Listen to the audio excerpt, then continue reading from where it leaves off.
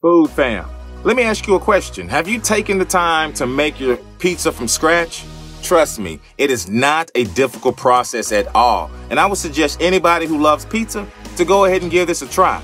To make the dough, all you need are 3 ingredients. All you need is olive oil, flour, and yeast. I will post a video later on of how to go through and make that pizza dough. But right now, I'm prepping out the pizza and I'm rolling it out. I'm taking my time to roll out this pizza dough. Notice I coated in flour so it does not stick to the roller. The pizza dough came out of the refrigerator and I let it sit for about 20 minutes, but it still was cool to the touch, so I'm taking my time. And when it's cool, it is thicker, but it will thin out on you very quick. Dough heats up pretty fast. So take your time, roll it out, and go through the process on both sides so it does not stick. And if you know how to toss it, toss it.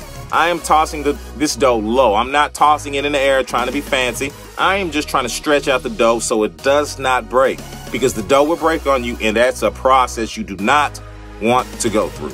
So what I'm using on this pizza is a scratch marinara sauce I made. I'm using cheddar cheese because that is what I wanted to use on the pizza.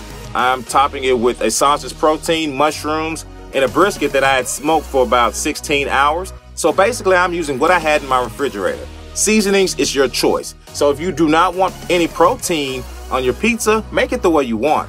The point is, make it yourself at home. It is less expensive than going to any of these pizza places that charge you $15 for pizza that is not that good and is filled with grease. This pizza is actually healthier for you when you make it yourself. You got this. DIY.